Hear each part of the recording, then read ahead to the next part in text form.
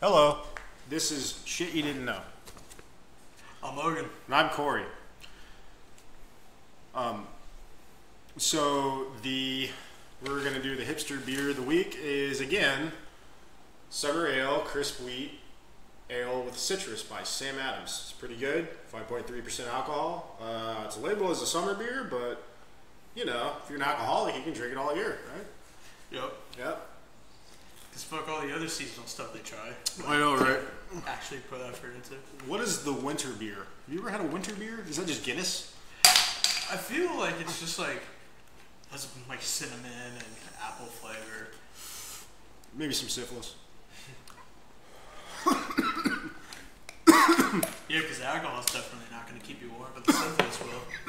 Oh, yeah. I couldn't stay awake in this section of the country without my syphilis scars. At least it's not a smallpox blanket. Yeah. Just a syphilis beer. Forewarned, this is not going to be an episode with a happy ending. Yay for no happy endings.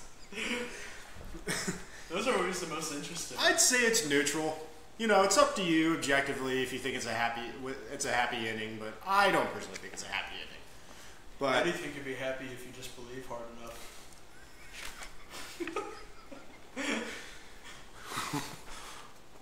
Well, right. On that note,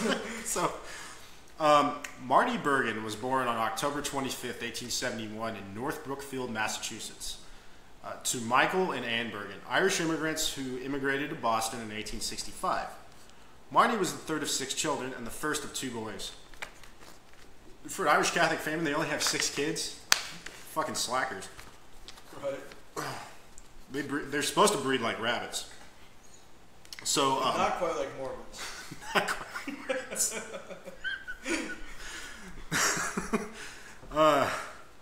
North Brookfield was a small town 75 miles west of Boston and a largely ideal place for a young boy to grow up. And as he grew up, Marty became obsessed with baseball, and he played on independent teams as a small boy.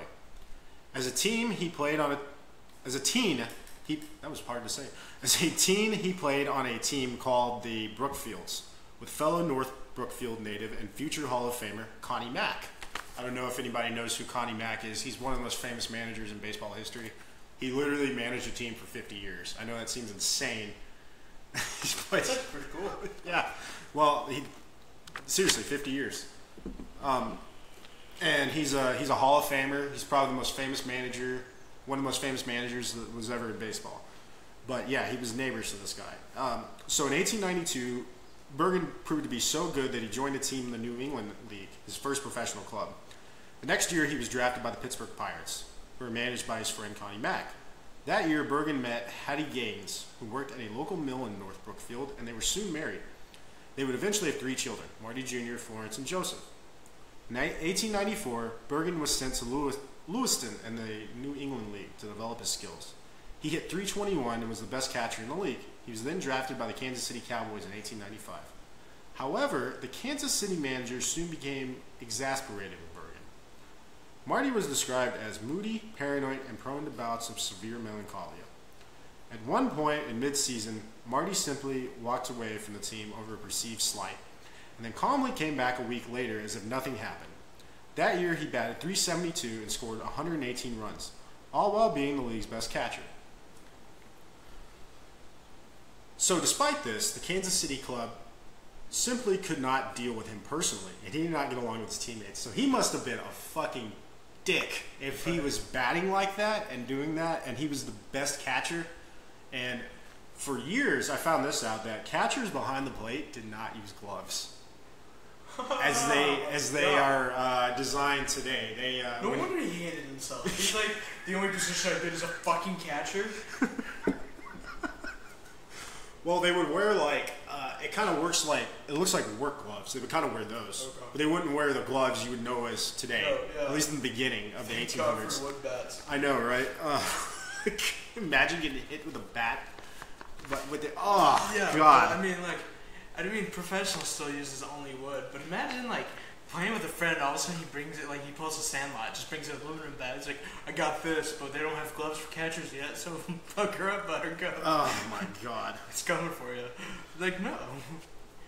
So, so Kansas City, they just couldn't deal with him. He, the severe melancholia, and he was just moody.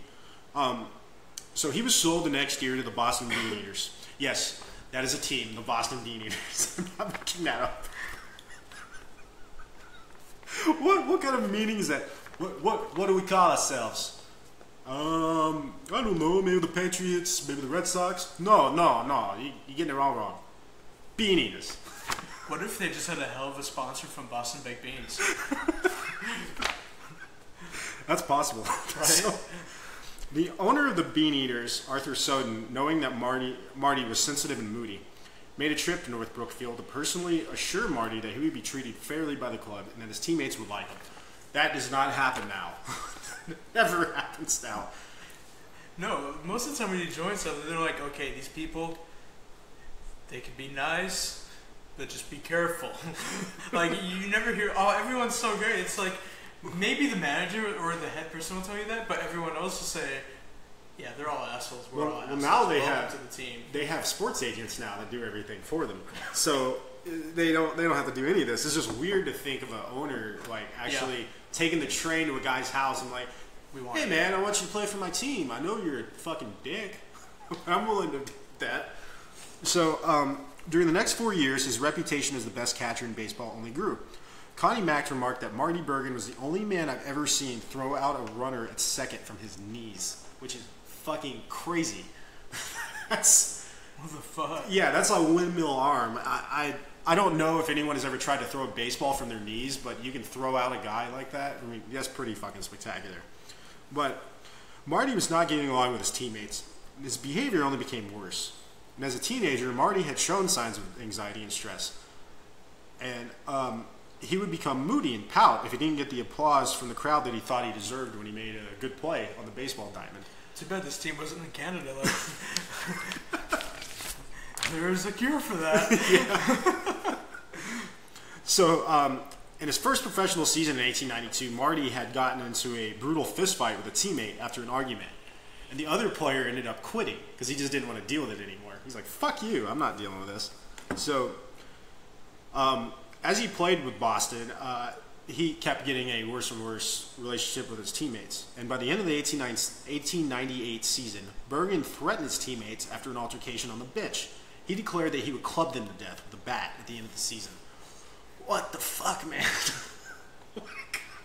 So at least he didn't follow up with, I don't make idle threats. Like, you had to go 50-50, I could piss this dude off and be fine, or I'm going to have capped knee. Like, dude, oh, this guy. So, in another incident, he slapped pitcher Vic Willis in a St. Louis hotel room unprompted after Willis sat down at the same table as him. Hey, can't sit here. If you ain't a catch, you can't sit here. But we only have one catcher. That's the point. So, on top of all this, he would also frequently leave the team unannounced and go to his farm in Massachusetts with his family. And then he would return unannounced. So, I'm back, guys. The chickens are good. Let's play. Once the team was traveling to a game from Cincinnati, in Cincinnati. They were going to Cincinnati. And the men on the train were laughing, drinking, and playing cards while Marty sat brooding in a nearby seat. Then when the train stopped in Washington, D.C., he promptly got off the train and went to his farm in Massachusetts and didn't bother to tell anyone. So he just fucking left. They just have Hemingway playing for them. Yeah. Like, he really... He does not go through with... Maybe without the Russian spy conspiracy, but... Mm-hmm. So, a Boston Globe reporter, Tim Murnane, then went to Marty's farm in North Brookfield in order to coax him into returning to the team. Marty complained to Murnane that his teammates were avoiding him and plotting something behind his back, and that his manager wouldn't give him a day off to visit his family. He was also angered by the $300 fine imposed on him for his frequent disappearances. So how can you be mad at that? You keep leaving. But then on April 24th, 1899, tragedy struck the Bergen household. Marty's oldest son, Marty Jr., died of diphtheria while his father was out of town playing a game. Marty spiraled into a dark mood and felt guilty for not being there for his son while he was sick. He was given time off to go see his family, but then returned 2 weeks later to play. I was just slapping my teammates and then my son died. What's wrong with this world?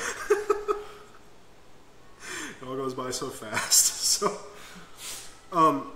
He quickly sank into a downward spiral, and he started seeing hallucinations and hearing voices in his head. It's probably not good if you're playing on a baseball field. Just so you know, I am on the pitch now. No one's talking. Fuck you. Having an argument with the voice in his head after his entire team. Once in a game, he didn't catch several balls because he said a man came toward him with a knife to attack him. He saw it, like he hallucinated it while he was behind the plate. So imagine you're a pitcher and you're like, all right, I got 3-1 on this guy. Runner on third. If I get him out, I'm all right. Here's the pitch. What the fuck, man? What's he doing? So, towards the end of the season, he suffered a hip injury that proved to be debilitating and threatened his career. As the season ended, many... Divisions did it. Right, yeah. They just, you broke your hip, and you go to the doctor back then, they're like, can you put, maybe some kind of brace in it, or maybe reconstruct it? Nah, here's some heroin. Good luck. So... Have a Coke.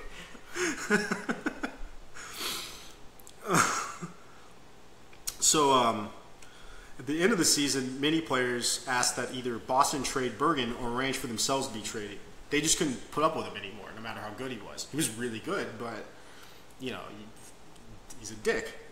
So after the end of the season, Marty went back to his farm and began talking to his friend and personal physician, Dr. Louis Dion.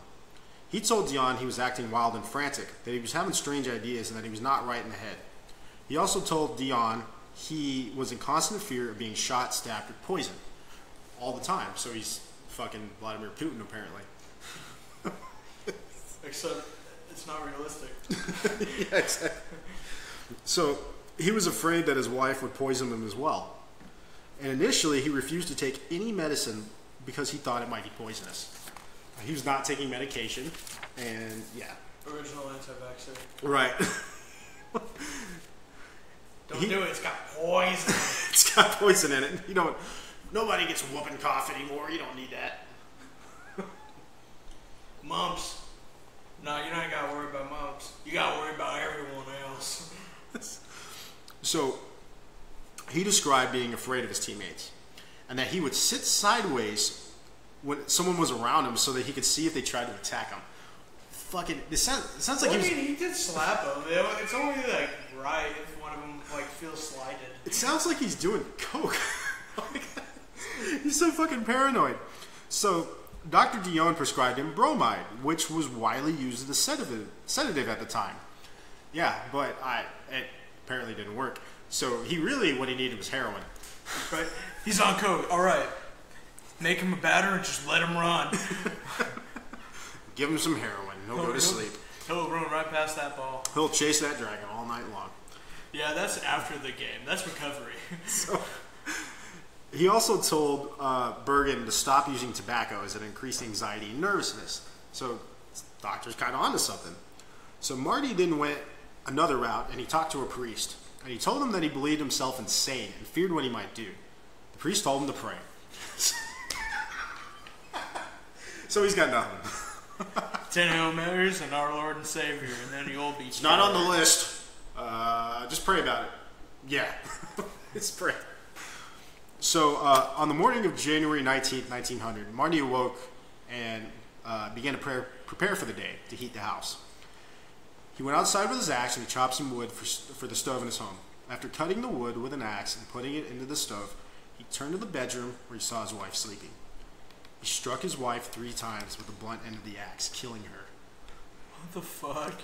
Then his 3-year-old son, Joseph, came out of his room, and Marty struck him with the sharp end of the axe, killing him too. Then his daughter, Florence, came running into the kitchen screaming, and he struck her with the blunt side of the axe, killing her. Then Marty grabbed a straight razor, looked into the mirror in the kitchen, and sliced his own throat. He did it with such force that he almost decapitated himself. My first thought is, this is fucked all the way around. But you see the first two members of your family like just go down. You do not run and scream in front of this guy's line of vision. No. It's hard to laugh at. It's so fucked up, but we all have our coping mechanisms. Yeah. So the next morning, Bergen's father opened the door to see the gruesome scene and called the sheriff. Bergen's behavior had largely been known to the press, but the public was largely in the dark about it. So it became an even bigger shock to Boston fans in the baseball world. Several doctors diagnosed Marty Bergen as a schizophrenic with manic depression. It's probable that he heard voices telling him to kill his family, or that he just snapped. Alcohol was not involved because Bergen was known to be a teetotaler. Despite the grisly murders, a funeral was held for Marty Bergen on January 28th, but only Connie Mack and Boston center fielder William Hamilton showed up. Although Bergen's death overshadowed his playing career, he is still regarded as the best 19th century catcher in baseball, and he received votes in the Hall of Fame in 1938, although he's never been inducted. So, happy ending. Jesus. Yeah. I take back my "if you believe hard enough" comment. No, it's just fucked. It really is. But anyway, thank God for mental health awareness now. I know, right? I mean, this wouldn't have happened. They would have given him medication now. That's the fucked up part. They would have admitted him.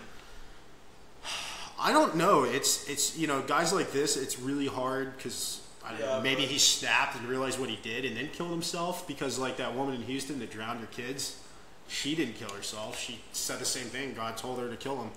Mm-hmm. But anyway. He would at least be like dosed up with lithium.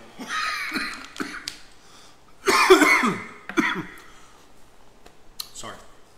Anyway, sorry to end that on a down note. We hope you enjoyed the first 15 minutes of it. I didn't get too personally invested into the characters. Kind of like Game of Thrones. And I'm signing off. It's been fun. This is Corey. This is Logan. And like and subscribe, please. Thank you.